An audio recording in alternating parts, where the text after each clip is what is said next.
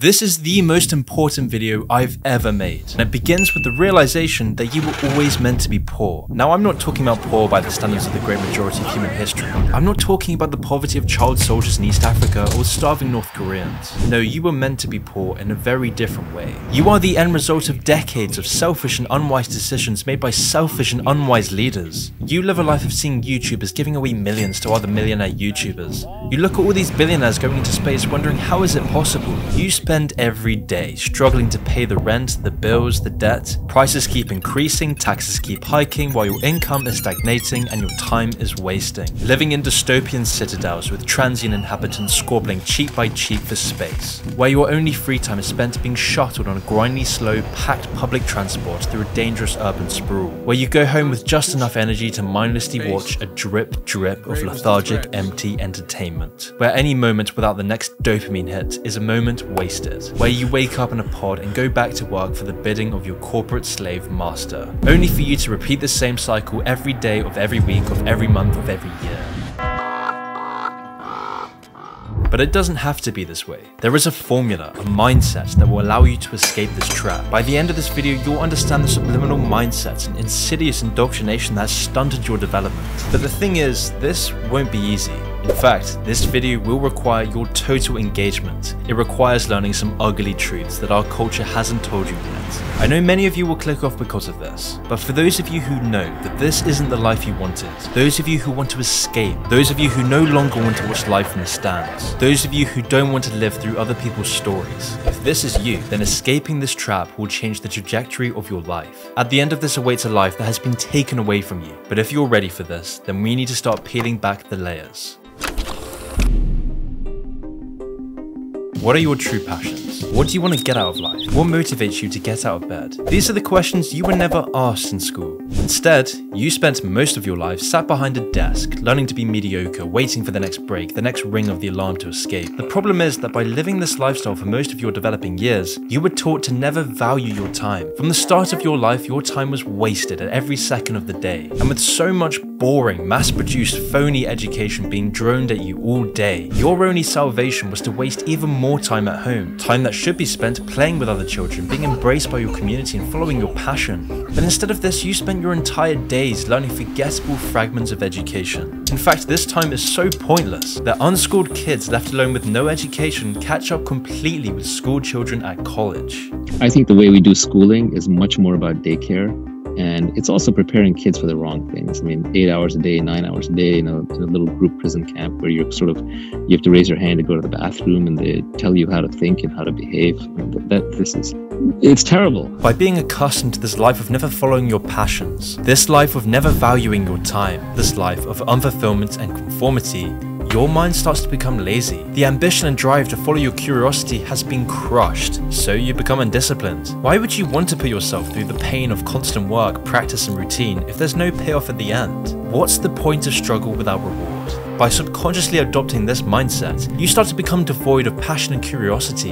Instead, you most likely turn to fake instant gratification passions. Passions like video games, Netflix, social media, and vaping. This is why we live in a generation where almost everyone needs some sort of life coach or therapist to tell them what to do, because our education system has taken away the driving force that allows us to follow our destiny. We don't have that force, that burning desire to achieve our goals and become disciplined. So then you may be asking, how do you escape this mindset? What makes the elite so different? Well, truth is, the rulers of our society have always had a very different life than you. From birth, they resided on the other side of the city. They stand in the fast lane queues, they watch sports from the skyboxes, they eat different foods from you, and they went to very different schools than you. They went to schools where they were actually given the time and attention to develop their innate special knowledge. They had the time and freedom to pursue their curiosity. They were trained to become disciplined. They were indoctrinated into knowing that they would be at the top.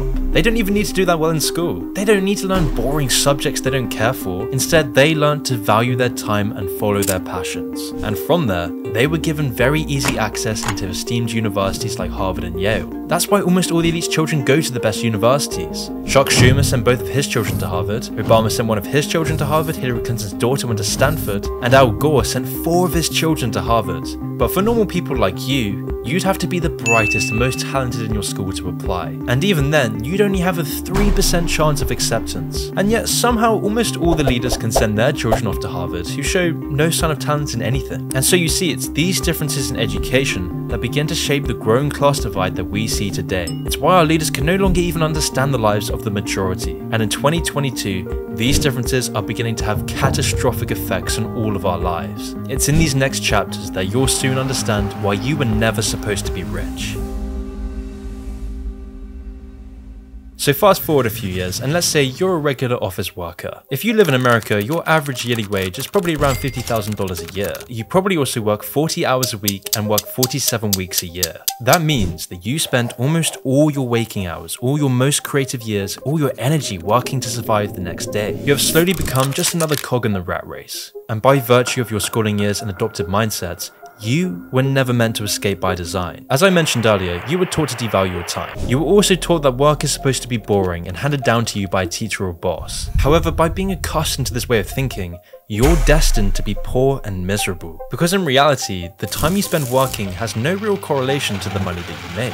If you have a corner shop, for example, and you're sweating and tiring it out, restocking shelves, ordering deliveries, talking to customers, spending all hours of the day working, you're only achieving a fraction of what the other side are making. And the sad fact is that because you've never acquired the specific knowledge needed to provide value, you can be replaced by anyone. With this understanding that you can be replaced at any time, you continue to work day in and day out, neglecting your physical and mental health and losing your only life on this earth. As much as people like Elon Musk like to claim that they work 100 hours a week, the truth is that almost no human on this planet can work more than 3 to 4 hours a day. And I'm not talking about shallow work where you procrastinate for almost the entire day. I'm talking about what Cal Newport describes as deep work, where you devote your pure, undivided attention to a certain task. Almost no wealthy, powerful person does any more real work than this. And yet you're slaving your precious time to make just enough to continue this dreary lifestyle. And this isn't a surprise since you've never been taught any other way of life. You've built up a lifelong habit of only working at 20% of your true capacity. You most likely waste 6 hours a day watching things that you don't care about, looking at posts that make you feel empty. If you're wasting 20 hours a week, you're wasting thousands of dollars worth of your time.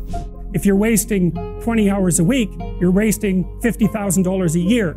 And you are doing that right now. So we've established the reasons why your life has been so restricted. But even still, why is this problem so much worse today? Why are we seeing the anti-work movements become so popular? I mean, the education system hasn't really changed in decades, and yet people are poorer than they were before. In all other years, people's wages grew relative to their country's economic growth. So why is this no longer the case? And even more importantly, why is our society now being throttled into such a downward spiral? Well, stick with me here, as things are about to get a lot more interesting. So by this point, you should understand that through your adopted mindsets from school, you've been conditioned to live a miserable life, a life without freedom. Instead of inheriting your father's trade, using your specific knowledge and time, you now work for someone else, you rent from someone else, and you have nothing to show for it. You work for corporations that have amassed more power than countries, while you yourself have no power. Where your subconscious outrage and despair is buried under an avalanche of cultural drivel, shelling out most of your income to live in a pod in a polluted megacity, living in soul-destroying, alienating, unaffordable, decadent, deteriorating metropolises. But the question is, how did things get this bad? How did the average American wage stagnate, while the top 1% has accrued more wealth than at any other time in living memory? Well, at this point, it goes way beyond just education alone, because we have all been abandoned. Abandoned by leaders who abandoned the masses' vital education and upbringing. Abandoned by leaders through their reckless actions, through quantitative easing, money printing, and inflation. Over 40% of all US dollars were printed in 2020, which is why you might start to notice that life has become a lot more expensive. I mean, the total money supply has increased by 336% in the last year and a half. This is money that is printed out of nothing, and this is new money that is dilating the value of every existing dollar you've earned. And the truth is, the situation is far worse than these numbers might suggest. In the last year, crude oil is up 55%. Used cars have gone up in price 32%, beef prices have risen by 21%, lumber up 35%, wheat 37%, sugar 33%, corn 39%, palm oil 43%, coffee 108%, oats 114%, and rent prices are up almost 23% in New York. Rent has almost tripled in California. In London, the mega-rich Qataris own more property than the Queen of England. It's so bad that for property to be affordable in London, the average worker's wages would need to increase by 266% just to catch up with inflation. It's gotten so bad that there are literal poor doors, also that the rich no longer even have to look at the poor. That's why we're at a point where a literal cupboard under the stairs costs you almost $700 a month to live in. It's why shared pods with no privacy, no doors, and no ownership will cost you $1,200 a month to live in. Depressing, crummy apartments that attract nothing more than crime and degeneracy are the new homes for the masses. With all this inflation, with all this wage stagnation, it's absolutely no coincidence that we see the rise in cryptocurrency and NFTs. People are gobbling up as much Bitcoin as possible as a final refuge against this unprecedented inflation. People are buying up as much magic internet money as possible because our currencies have become valueless. And this is a sign of impending disaster on a societal and personal level. With massive inflation, with no home ownership, no community, this is what keeps you oppressed. You can't rise up in a society when the rules of the game are no longer even. There is no such thing as equality of opportunity when the game is rigged against you from the start, and none of this is an accident. Family is freedom, property is freedom, community is freedom, and at every second of the day, this is slowly being taken away from you. Our entire economy has become centered around a crony capitalist system that eviscerates the family, leading to misery, atomization, and existential despair. And don't just take my word for it. The Brookings Institute found that falling male wages led to a 20% reduction in marriage rates. When jobs shut down, marriage rates plummet. And at the same time, testosterone, sperm counts, and family are all crumbling into dust. Because by this point in our globalized, atomized, depressed, and lonely society, the elites no longer care for their population. They no longer care for the servant class. That's why wealth inequality is rampant. That's why we're seeing the end of the middle class. The backbone of democracy in Western civilization is being desecrated, which is why the majority of households now qualify as low-income households. So the currency has been inflated to hide this deep-rooted economic problem.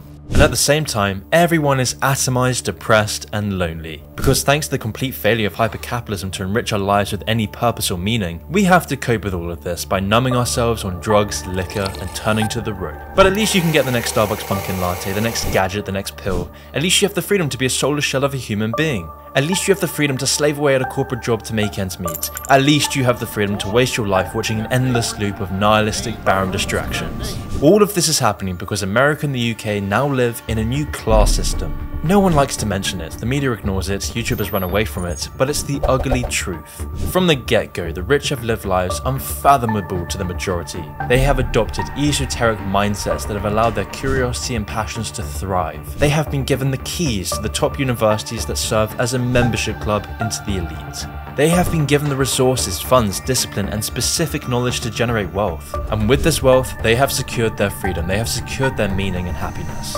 And most importantly, they have never lived in your shoes. They've never seen the life of the masses, they have never been through state education, they have never been to the factories, the average universities, the meaningless low-paying corporate jobs. They never lived in the pod and the dangerous urban sprawls that define modern cities.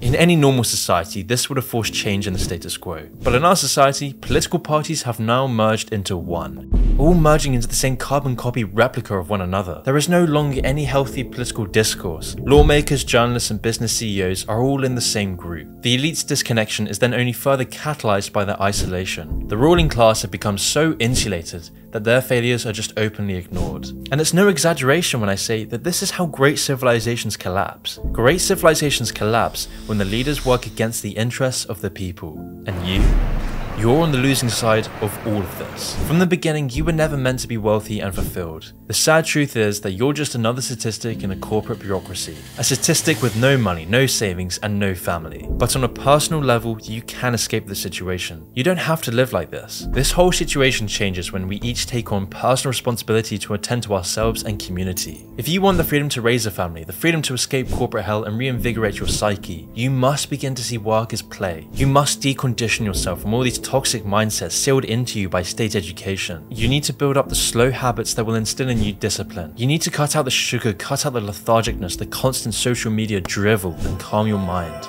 You need to reject the toxic junk that is continually stuffed into your psyche, constipating your creativity and potential. You need to play the game being played against you, because when you embark on a path of freedom, you become dangerous. And when enough people begin to take control of their lives, this will foster radical improvement across all of society. It's just when you've been numbed into flaccid apathy on a collective level that society becomes so stagnant and unequal. The formula to reform, the formula to freedom, the formula to happiness boils down to this: health plus wealth plus good relationships equals happiness. Focus on these three things, the things that have been destroyed in our society, destroyed by our leaders, destroyed by big tech, and I assure you, you will escape.